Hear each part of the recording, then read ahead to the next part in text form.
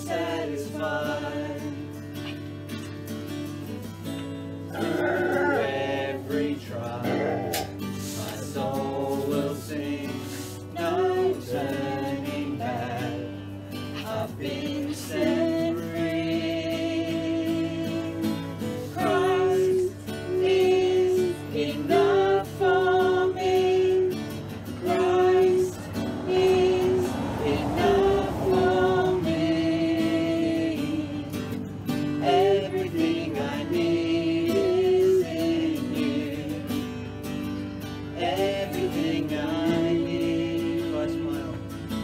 Christ my all in all. Joy of my salvation. And His hope will never fail. Heaven is my home. Through every storm, my soul will sing. Jesus is here. To God be the glory. Christ is enough for me.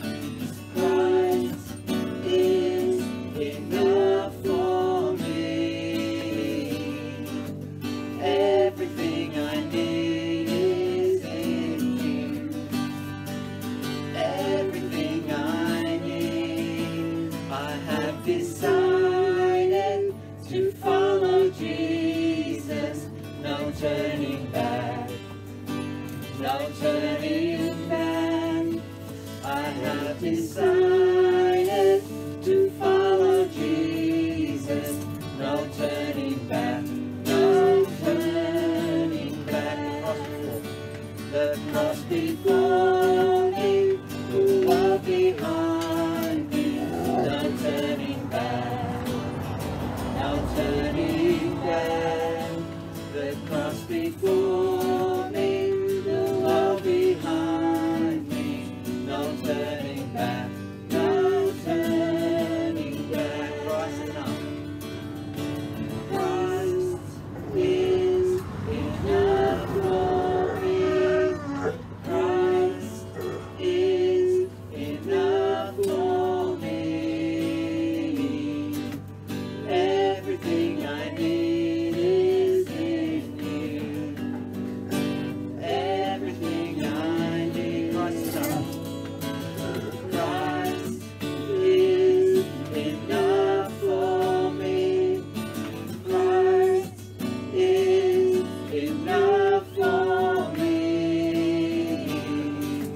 Everything I need is in you. Everything I need. Hey y'all, it's an honor to share with you this morning, evening, or afternoon, depending when you're watching this message. I really want to thank our great worship team leaders for recording some campfire sessions and just, helping us connect with the way we do worship. And it's been brilliant to watch. I know last Sunday it was awesome to watch before the message, and I'm sure this Sunday it's going to be awesome to watch as well before the message. And I really hope you enjoyed our whole series on the upside down kingdom and just how Jesus changes everything. And everyone who shared in this series did an excellent job. And we just really hope that you remember this upside down kingdom is based on self-sacrificial love. And we hope you're able to remember that, reflect on that, and grow in that with Christ. And this week, we're starting a new series, and we're going to be working on this series for the whole month of May, looking at this new topic. And what we're going to be looking at is the Gospel of Luke. And kind of like our theme is a Savior for all people through the power of forgiveness. So we're going to be unpacking this for the month of May and exploring it. So let's begin by exploring some of the context around this gospel, since, this is our first thing, and we're kind of looking at the beginning of the book. And context is really key when it comes to understanding Scripture and understanding Gospels when we read them. And all the evidence points that this Gospel was written by Luke, who was a traveling companion of Paul. And Luke wrote this as a response to a question that Theophilus, who was a Roman official and who wanted to know what Christianity was about. So we know that because in the very beginning, he mentions this name and he writes to him just explaining that everything he's heard and the witness and giving accounts for it. Because this Roman official was wanting accounts, wanting to figure out what Christianity was about. And not only did Luke write, the Gospel of Luke, he also wrote another account. So his first account's about the life of Jesus. You find that in the Gospel of Luke. He also wrote about the early church in his second volume known as the Book of Acts. So Luke and the books of Acts kind of go together, kind of like two volumes in this response to Theophilus, who's wanting to know more about Christianity and what it looks like. And I know we might find it a bit odd that in ancient cultures, they demanded evidence to support their beliefs, just as we do nowadays. And I think it's really cool that Luke kind of sets out on this great reporting quest led by the Holy Spirit.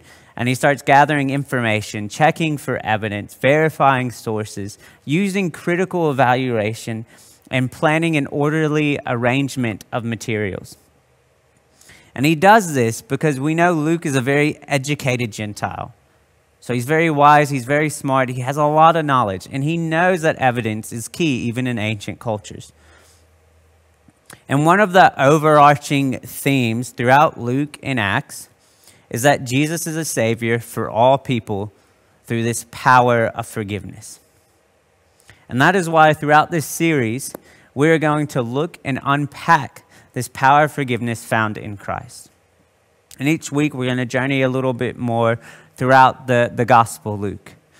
And today, I want to look at a story found in Luke chapter 2, verses 25 to 35, after Jesus' birth and circumcision.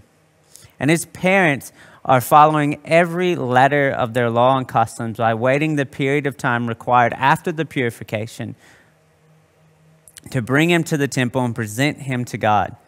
And we can read this in Luke verses 23 to 24, which says, "Just as it is written in the law of the Lord, every firstborn will be dedicated to the Lord and to offer a sacrifice according to what is stated in the law of the Lord, a pair of turtle doves or 2 young pigeons."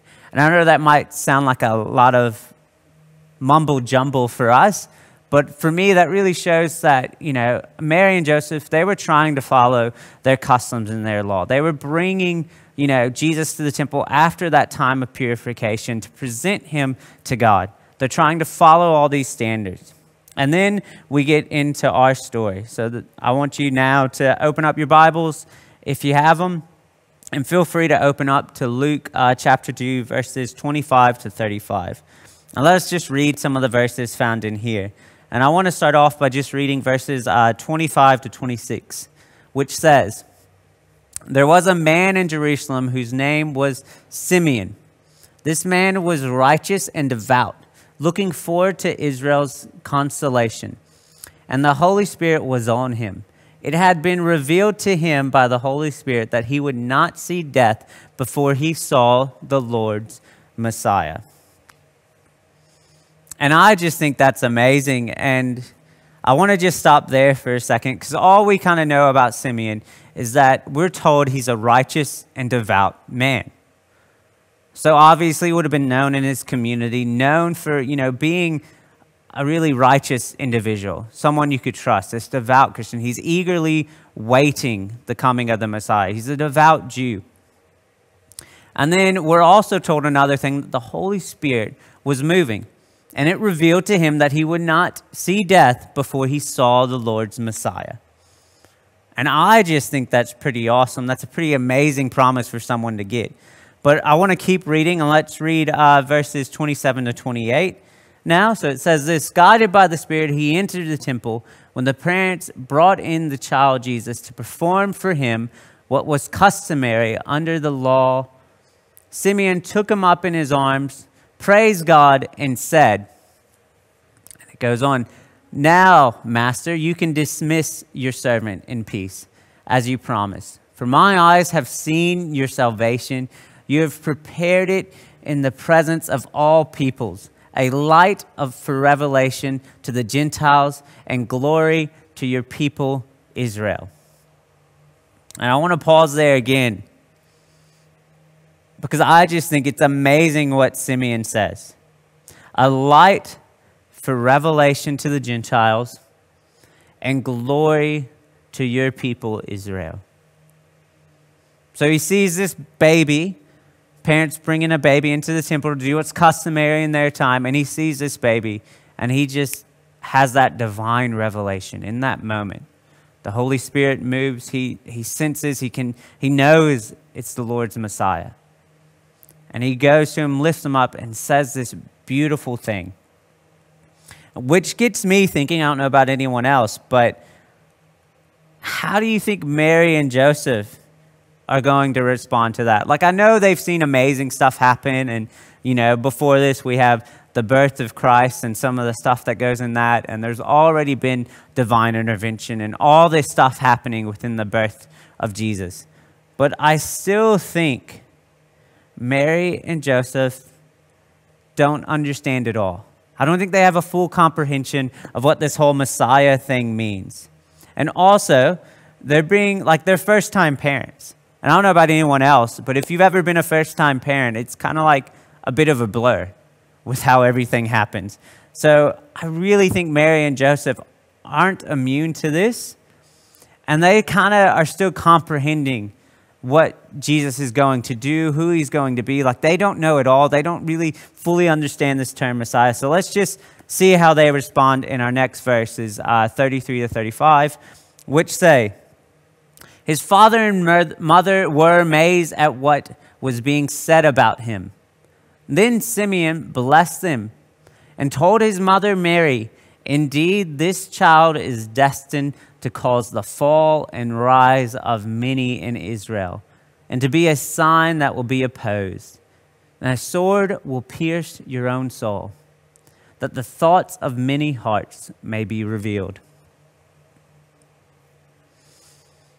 Could you imagine hearing that as Mary or Joseph, putting yourself in their shoes for a minute?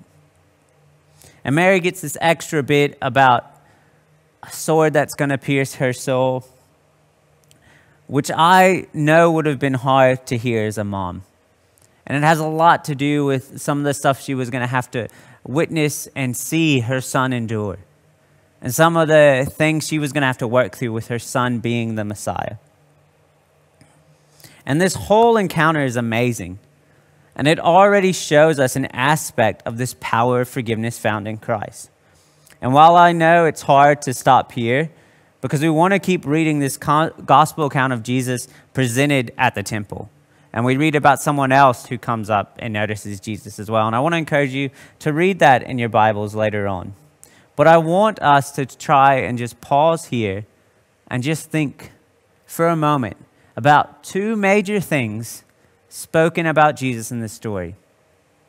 And they're spoken in this story by Simeon. And the two things that really stand out to me, and the two major things that I think Luke's wanting us to grab hold of, is what Simeon says about Jesus: a light for revelation to the Gentiles and glory to your people, Israel. And then he also says something to Mary. And if we take out the little bit that was just, for Mary about, a sword that would pierce your soul, having to witness some of the things she would have to witness with her son being the Messiah. He said this: a sign that will be opposed, that the thoughts of many hearts may be revealed. And I believe when we really sit with these two statements and we sit with God on this passage, it really shows us the power of forgiveness found in Christ shines a light on our own hearts. And this light of forgiveness in Christ shines throughout all the darkest areas of our hearts we try to hide. And we discover this light. And it's a beautiful thing. And one of our first instincts is to oppose it. But I believe we need to lean into it. We need to lean into this power of forgiveness found in Christ. And it makes me think, what does it look like to lean into this power of forgiveness found in Christ? Which signs a light on our own hearts, which we can get out of those two statements that we're told about Jesus from Simeon. So what does that look like?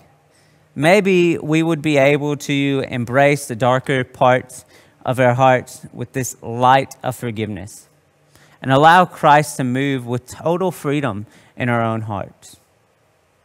And I believe if we are able to do that and able to really lean into it and let Christ move in our hearts with total freedom, it would show us that far too often our anger is a defense mechanism to protect our own ego.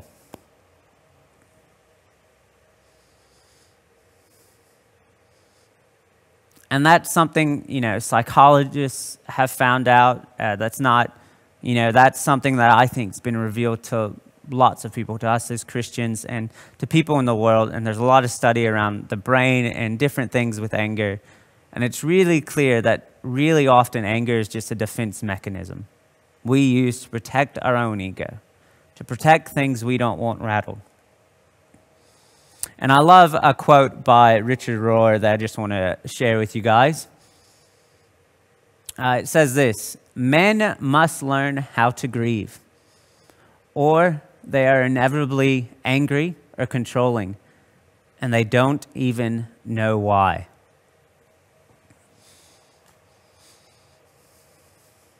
Now, I don't know about you, but I know that quote really rings true for me in my own walk, in my own journey, and something that's really I've learned by leaning into this power of forgiveness that really shines a light on our own hearts, and trying to, lay down my ego and not resist it and lean into it more and more and more. And I discovered something. I'm not a perfect person. I mean, it's pretty easy to tell that. I mean, look at the way I dress and, some of the silly things that I do and struggle with saying some words. But when I first came here, I was a bit angry all the time. I moved to Australia at 19, had to leave and do all this stuff really, really quick. And I was so angry the first couple of years Kim and I were married. I didn't even know why I was angry. I didn't even know why I would try to control so much. And I would rationalize it with all these different things. And every now and then this anger still creeps up.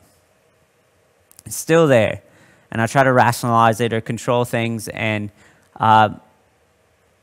when I started leaning into it, leaning into this power of forgiveness that I know we have in Christ, letting his light shine on all the darkest areas in my heart, I kind of discovered something. And if we go to the next slide, you'll see an amazing photo of me, right? Look at that hair. We need to get that back. I don't know if I can grow it back, but I want to. But that's me at 19.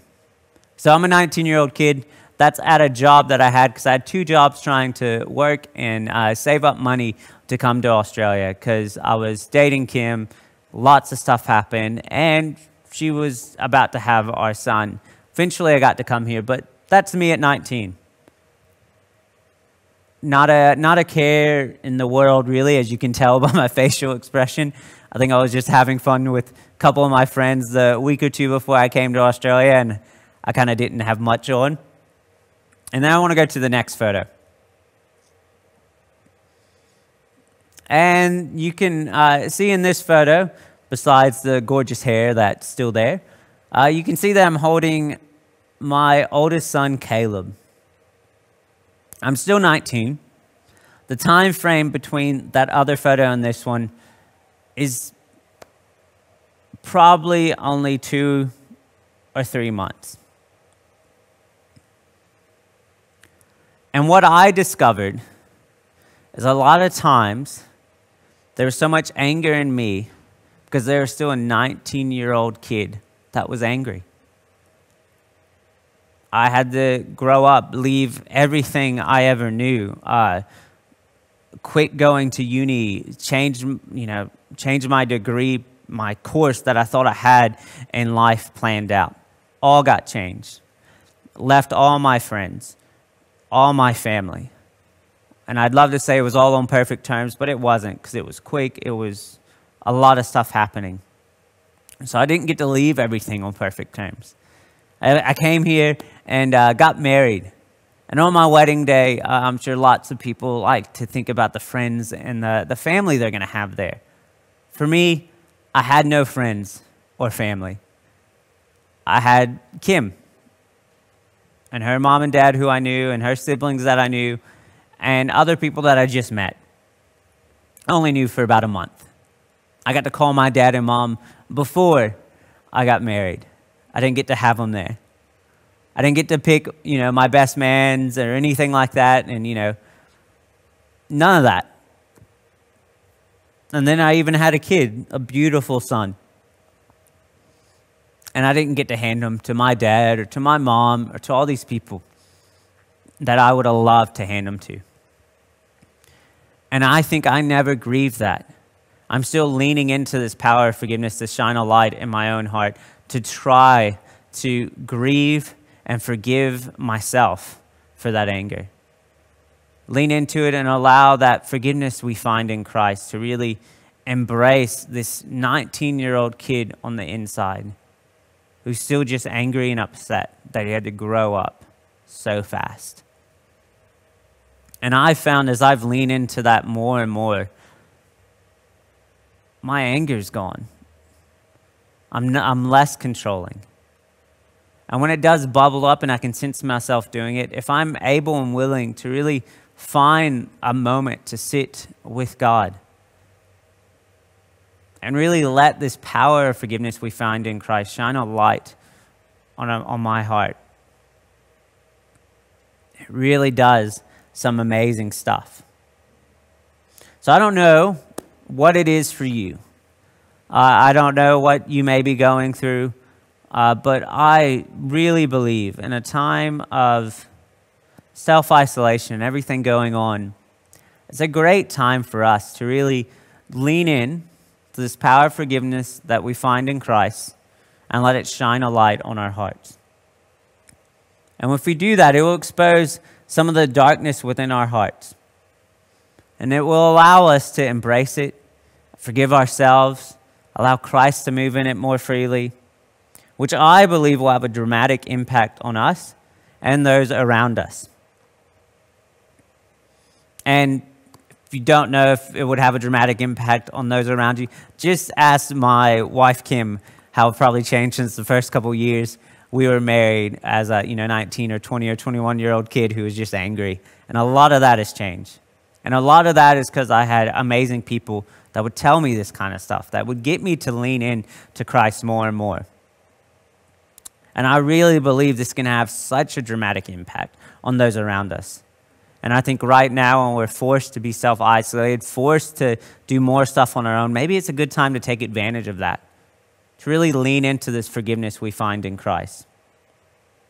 So maybe during this time of self-isolation and COVID-19, maybe it really is the perfect time to lean in to this power of forgiveness we find in Christ and let it shine a light on the darkest areas in our heart. I just want to close in prayer. So if you want to, close your eyes or bow your heads, feel free, but I'm just going to close in prayer. God, I just really thank you for who you are. I thank you for your love. I thank you for your grace. I thank you for the power of your forgiveness that we find in Christ. And I just really pray that as we journey through the Gospel of Luke and we learn more about this power of forgiveness, that you'll just allow us to lean into it more and more.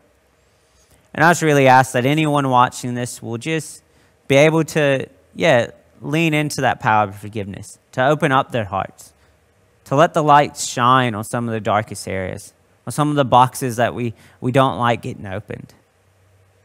I just pray that you'll be with us as we journey through that. You'll help us to love ourselves more, embrace those hurts and pains that we might have, put people around us to help us work through those pains and hurts, and really just wrap us up in your love and let us really sense and feel the power of your forgiveness. In your mighty, matchless name, God, amen. Thank you all and God bless.